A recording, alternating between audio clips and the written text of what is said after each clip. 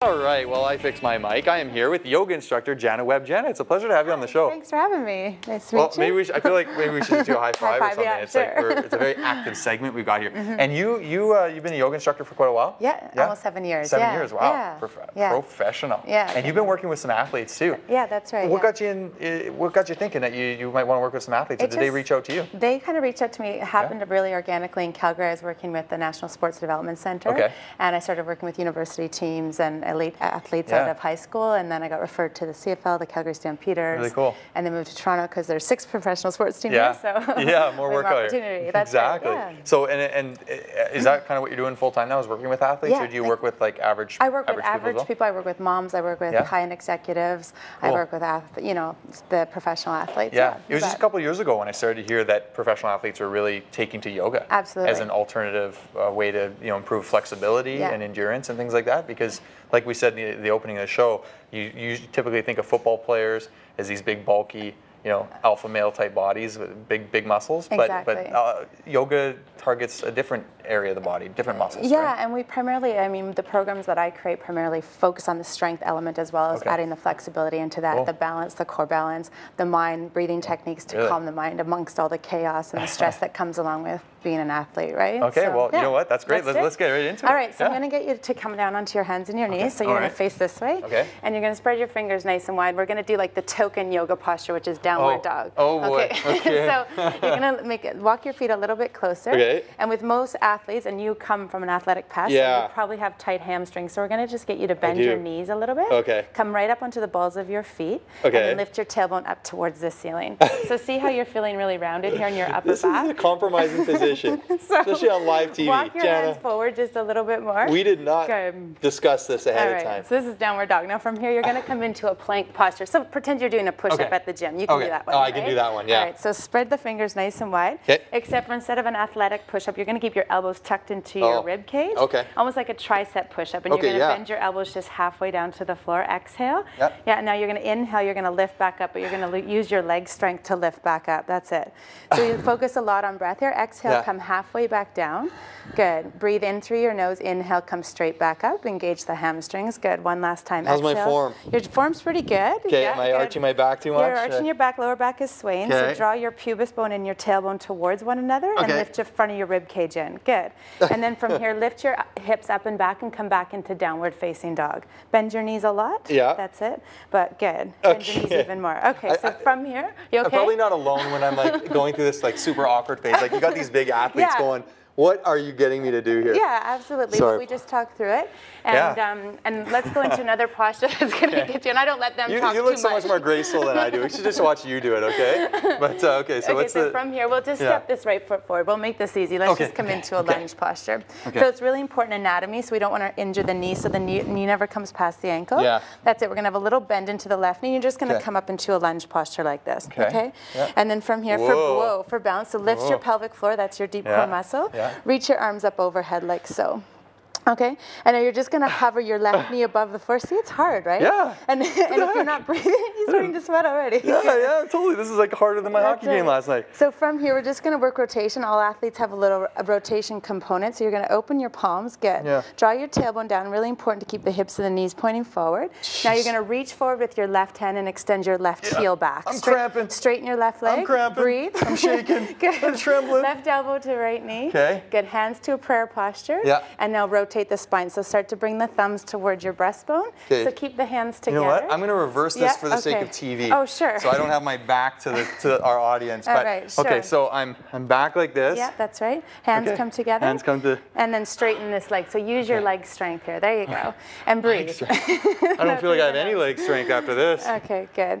And now from here, look down at your toe. We're just going to come into a balance posture. Bring your arms out like airplane wings. You are exposing me here on live TV. You know that I really don't have the strength that I thought I had. And then lift up into an airplane posture. I'm cheating. You shouldn't have played hockey last night. I know, you got me out there again. So, okay, so what did you just do? You got to show me that again. So we're going to work the muscles around the knee, right? Really important for athletes to have that joint stability. So you're just going to float up into what we call the modified airplane posture like this. Okay. And then from here, we start to add movement to build strength into the quads and the muscles that support the ankles and knees, Always thinking of injury prevention? Yeah. Okay. Are you coming along? It makes me sweat watching you do it. Okay.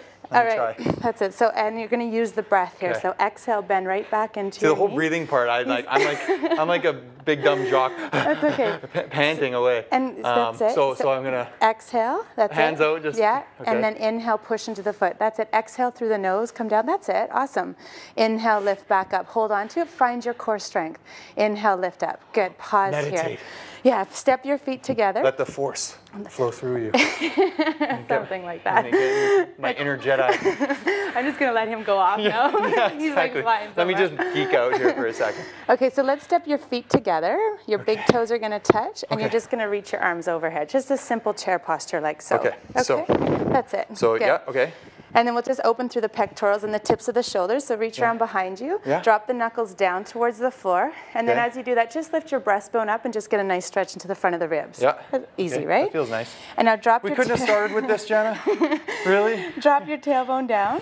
Okay. So this is where we get into the fine tuning, right? What does dropping my tailbone down So mean? it means tucking your tailbone down between your heels. We just want to find a neutral pelvis.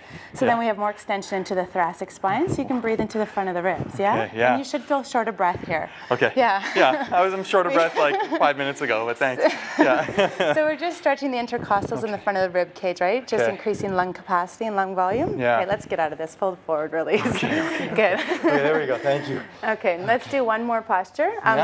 We'll do the token stretch for all athletes. So make a wide-legged position with your legs. Yeah. Again, kind of precarious here. Yeah. And then come down onto your hands and your knees, and you're just going to spin onto the insides of your knees. Okay? Crack. Yeah. What is it? Is it cracking healthy, or does that mean as long as we're not pulling anything in the knees or into the hips, I'm happy. Okay. Are we happy? Yeah, we're happy. Okay. So walk the hands forward. Okay. And then that's it. So I'll move. Sorry, and you just walk your hands forward. Maybe we should just do this, huh? No, you're fine. So don't move. No, you're not. We're not crab walking. So we're just coming down onto the forearms. So this is the posture. Okay. So if you can kind of help me find this, that's it. Yeah. And then you might start to feel a stretch into the groin. If you're a hockey guy, you're gonna feel something. Yeah. Here. So this one, we can just sit here for a while. Can we? That's great. So this is like the restorative part of the practice that we do at the end of yoga. Yeah. And this is where we get into the connective tissue and the joints and the bones. And this is where the athletes really start to find increased range of motion and longevity, right? Are you noticing that right away? Like, you must have, because that's why they keep coming back to see you. Absolutely. Is that they must have seen results right away. Absolutely. And it's about, I have these benchmark postures that we do every class, so I kind of gauge how they're doing every session. Yeah. And even since I started working with the Argos, we're seeing it happen. You're not going anywhere. We've got more Jana after the break. You go to www.JogawithJana. Stay tuned. Yes, we're back, and as promised, I'm still here with Jana. Jana's been kicking my butt. If you haven't been watching already, Jana, I did not know you were going to do this to me today. I know. Here I have this thing in mind. The yoga is so calming and so easy. Right. It's not easy at all. Exactly. It's pretty phenomenal stuff. And I'm glad you said that, because I think there's a huge misconception about yoga. Yeah. And my first class, I was like, oh my God, it was a sit down and breathe class, and I can't do that. I have an athletic background. I need to go in and sweat and feel like I've accomplished something, right? Exactly. So that's a huge component of the JogawithJana. Yeah. But another huge component is the breath itself, right? The breathing. So we're gonna get into breathing exercise that is kind of the token yogic breath, and what it does is it heats the body from the inside out. So you're heating muscle fibers in from the inside out. Wow. And it gives you like something to listen to while you're moving through those postures, so you're not panicking. Something to listen to. I'm already a bit wheezy from the hockey game last night, so. So the breath is an inhale and exhale through the nose. So you're just gonna start breathing in and out through the nose. That's it. And now you're gonna start to think more of a snoring sound into the back of your throat. So just go for it. That's it, good. And then you're gonna. Am I allowed to spit? Yeah, so exactly. So we work through the phlegm and everything in the back of the throat. Wow. Here, this is what it's gonna sound like. It's like Darth Vader-like. It is. It's like, I am your father. Yeah. Okay. That's it. And now exhale through the nose, keep the mouth closed. That's it, you got it. Couple more times, breathe right into the back of the throat. Good, exhale through the nose. Good. Gulp. Inhale right into the sides of the ears. You got it. Inhale to the sides of the ears? Yeah.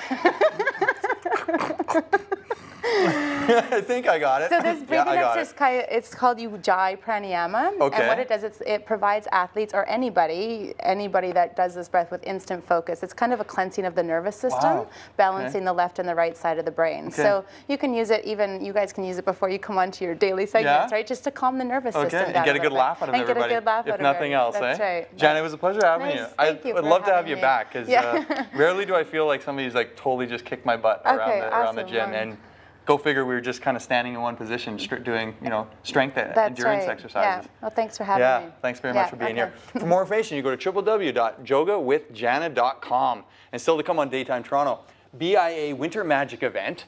And we got author of Bad Girls and the Other Perils of Life, Yummy Treats with Fred's Bread. But now Alana is with the host of People Helping People. Take it away, Alana. Thanks, Chris. Pretty impressive stuff over there.